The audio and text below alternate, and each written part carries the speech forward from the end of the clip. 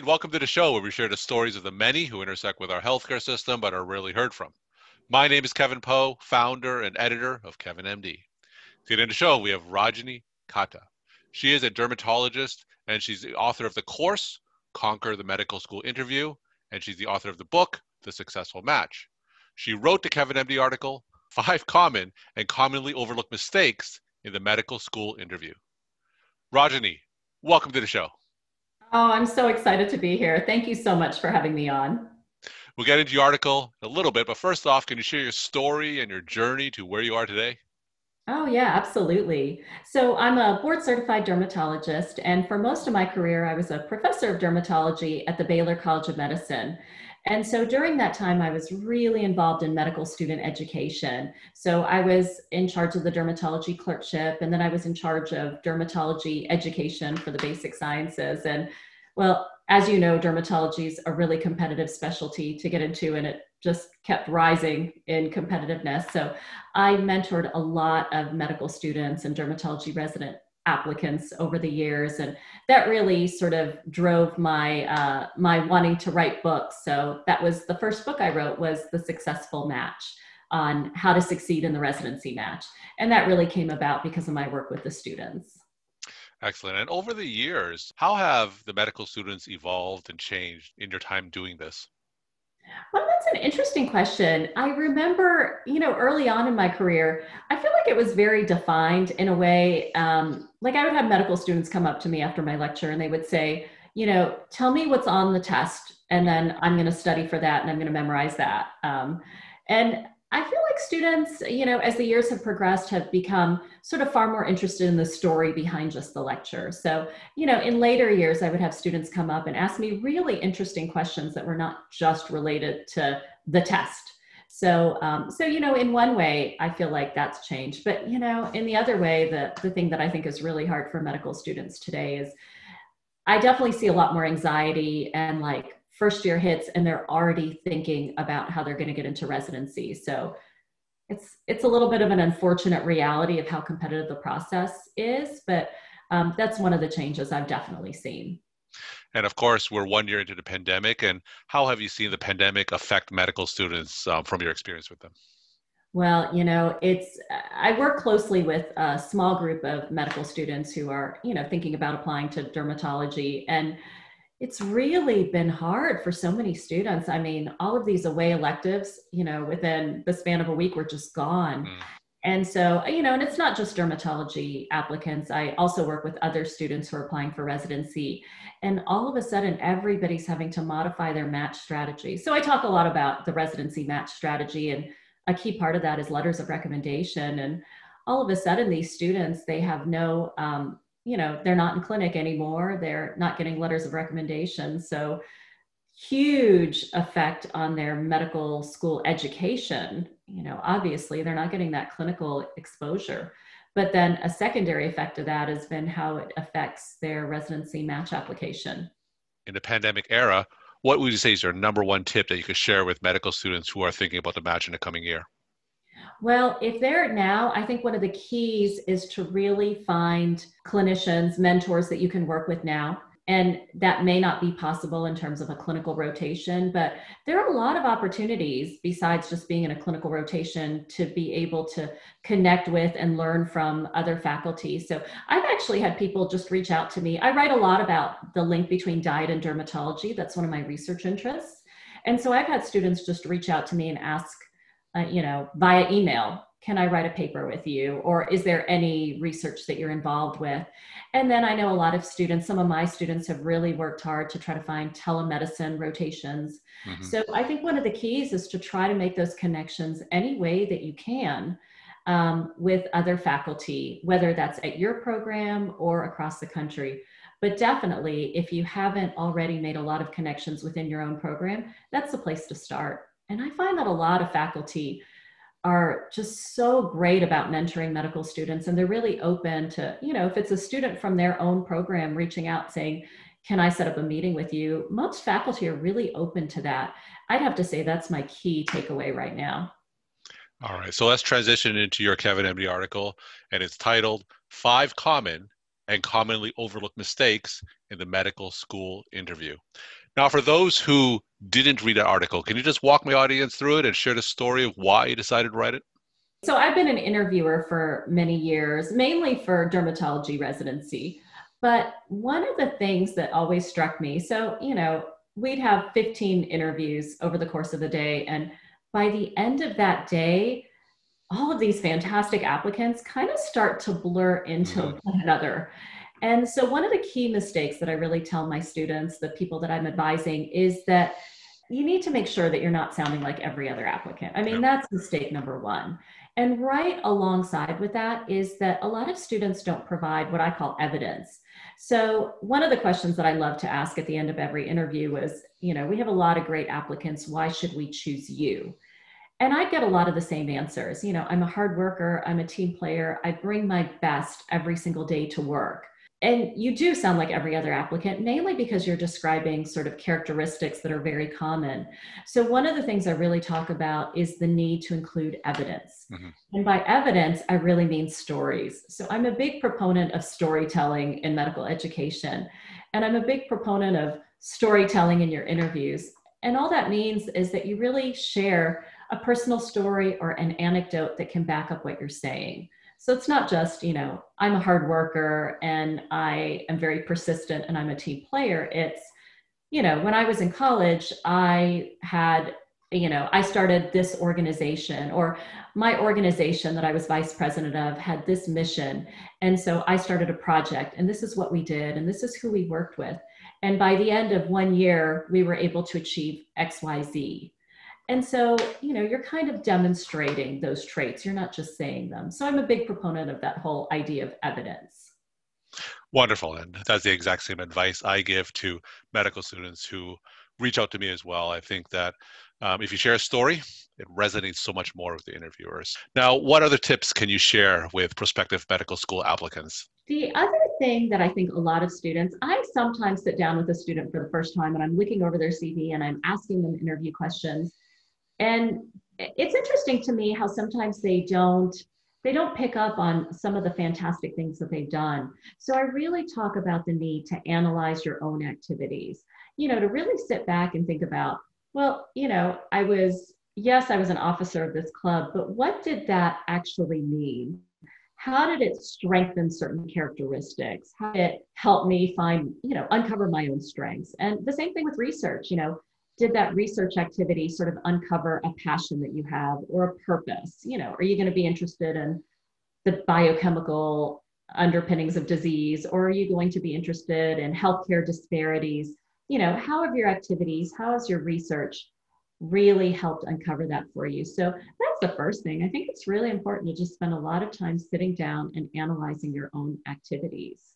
And the flip side of that is that sometimes I see students who have not researched the school in depth enough. I always say that if you give an answer that could have been given by another applicant, then your answer is not strong enough. So one of the things I really say is that the strongest answers are the ones that highlight your own unique characteristics or strengths or skills, and that also highlight unique characteristics or traits of the medical school. And so what that means is you do have to spend a lot of time really researching the school. Sort of what are the aims of the school? What are their areas of excellence? What are some of their initiatives? What are some of the opportunities that are available there that you can't find anywhere else? What are some unique features of the curriculum? And I have a mnemonic. It's the AEIOU approach to researching a medical school.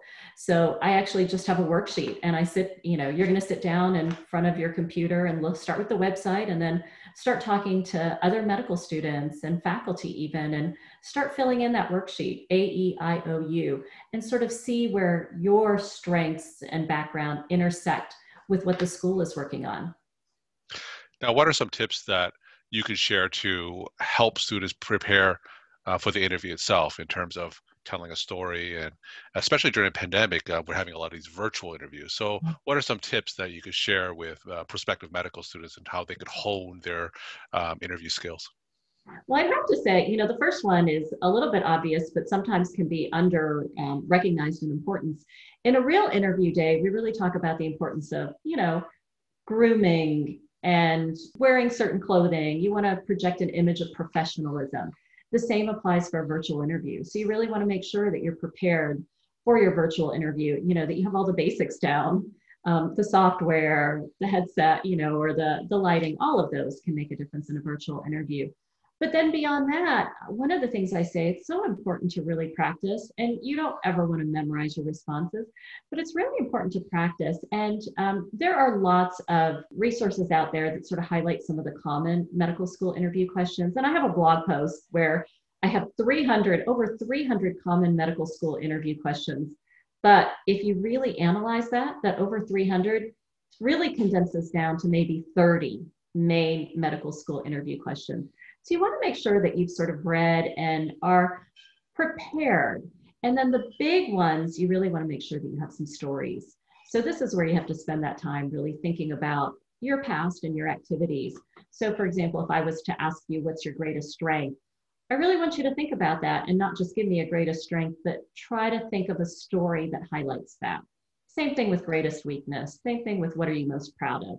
So, sit down with those questions and really think about how you've demonstrated that in the past. I asked you earlier in this interview how residents have changed over the years, but I'm going to ask you now, how have medical school applicants over the years, how have they changed? One of the big things is that they are really educated and informed about the medical school application process. So I think one thing to recognize is that a lot of your colleagues are, they are spending a lot of time sort of researching the medical school process and knowing what they need to for applications. And I'd also say that there's a lot more actual experience in medicine, whether that's shadowing or working in the medical field. I think there's a lot more awareness of how important that is before you devote yourself to a medical career, to be able to get some of that clinical experience in some way. And so I think a lot of applicants are aware of that, and they've really been able to focus on having that experience before they come in for an interview. We're talking to Rajani Kata. She is a dermatologist. She wrote the Kevin MD article, 5 Common and Commonly Overlooked Mistakes in the Medical School Interview. Now, you have a course for medical school interviews, and I see a lot of consultants that offer tips and admission tips for getting into medical school. Now, if you're a prospective applicant, are those things necessary? I would say that it really depends on your comfort level. So I would say that it's not necessary, but it can be very helpful. So for example, if you have outstanding grades and outstanding scores, I really do want to emphasize that if you look at the latest AAMC data, 1 out of 5 applicants with really great GPA and MCAT score are still not going to get into medical school. And that's probably related to their interview performance. So I think it's really important to get feedback on how well you interview and how well you're able to convey your strengths and your qualities and your fit with that particular medical school. And if you're not getting excellent feedback, then I think it's really worth it to seek perhaps some professional advice or some professional coaching on interviews. I would also say that even if you're an outstanding applicant, if you're aiming for a very competitive school, that's where it can be really helpful. So if you're aiming for a highly selective medical school where they have a lot of applicants with great scores and great grades, then sometimes a professional coach can help you really hone your message, really target what you can be focusing on in that. And then the flip side of that, if you do not have those really high grades and scores, then it may be helpful to really, again, hone your message, because we know that there are fantastic physicians who, did not necessarily have the highest scores or the highest GPA, but this is where you have to really be able to get across your message to that medical school admissions committee of why you would be a fantastic physician. So I think those are 3 situations in which coaching could be helpful. Now, if you didn't have the highest MCAT scores, or if your GPA isn't where you want it to be, can the interview process, if you're a stellar interviewer, can that overcome that? Oh, for sure. I mean, if you just look at the AAMC breakdown of, they have that fantastic chart where they show you GPA and MCAT score at different levels, and there's always outliers. So you do see outliers with lower GPAs or lower MCAT scores.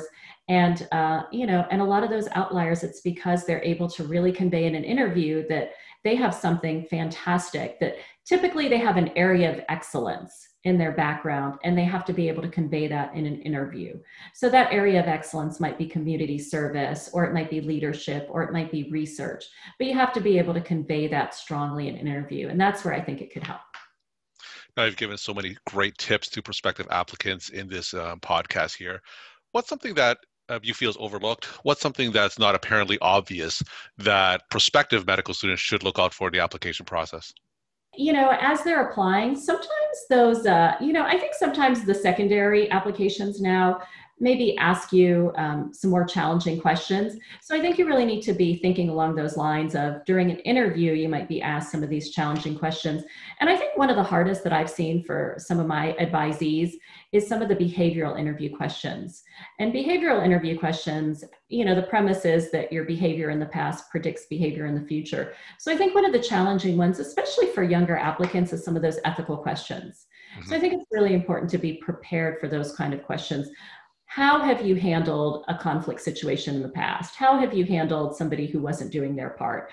Those are some challenging questions. And I think it's really important to spend some time thinking about those kinds of questions. And my final question is, what is your take-home message that you want to leave with the Kevin MD audience? Well, I think my take-home message is that the medical school interview can be challenging. And even though medical school applicants spend a lot, we know they spend years on their GPA, they spend months on their MCAT, some of them only spend days on interview prep. And I would say that it is just as important to spend that real time and preparation for your medical school interview in order to really present yourself in the best light possible. And how can people reach you? Our website is thesuccessfulmatch.com. And there's a way to sign up there where you'll get a free excerpt of the medical school interview book. So it's thesuccessfulmatch.com, and there's a place for pre-medical students to just sign up. Thank you so much for sharing your time and insight. And thanks again for being on the show. Thanks for the opportunity. I appreciate it.